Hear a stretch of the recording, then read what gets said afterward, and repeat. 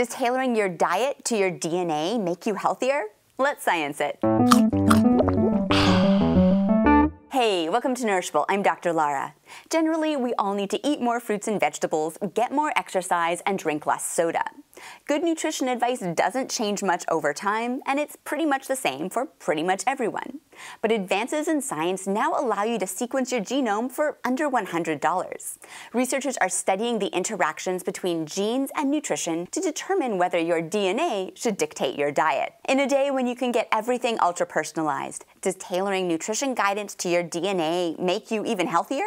Enter Nutrigenetics, the science investigating how variations in your genes affect how your body uses nutrients. Have you ever seen this label on a can of diet soda? Phenylketonuria contains phenylalanine. Phenylketonuria is a condition where a single gene is altered, preventing the breakdown of the amino acid phenylalanine. Although we need amino acids for making proteins, too much phenylalanine is toxic for the brain. People with phenylketonuria need to restrict foods that are high in phenylalanine, and they need to avoid the artificial sweetener aspartame, which is made with phenylalanine.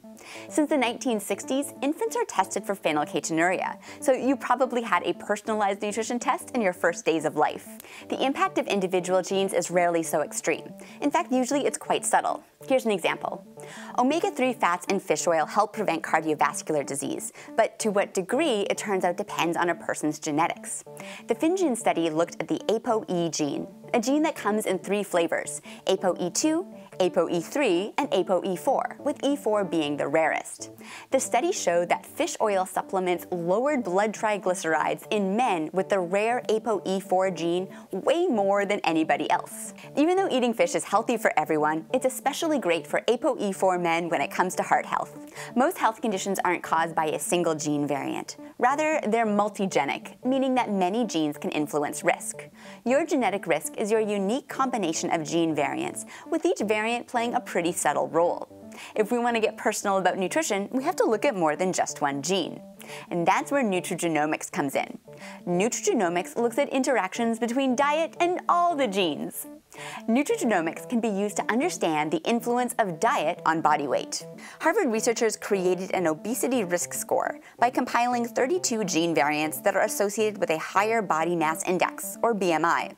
They asked whether a higher genetic risk score impacted the influence of fried food or sugar-sweetened beverages on BMI.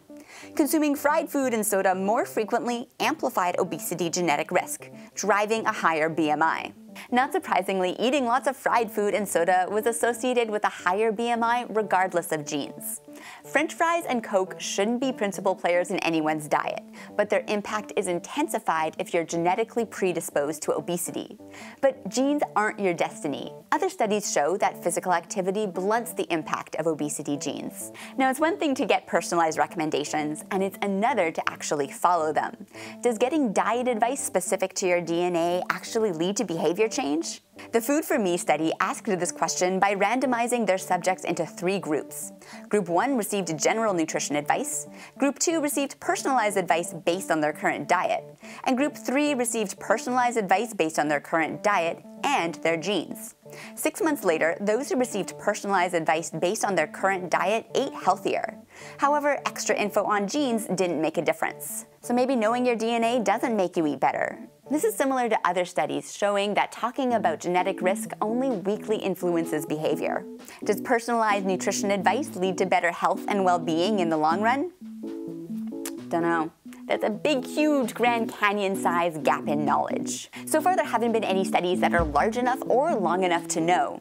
Since there are still so many questions, professional organizations like the Academy of Nutrition and Dietetics state that nutrigenetic testing is an emerging science that isn't ready for routine practice. Historically, medicine has been disease-focused.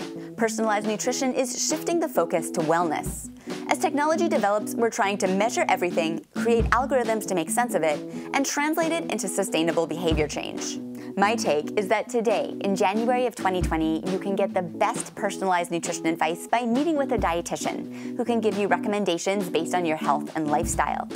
I can certainly envision a future where healthcare integrates genomics for wellness, but today they just seem to be subtle tweaks to general nutrition advice. That's what science tastes like.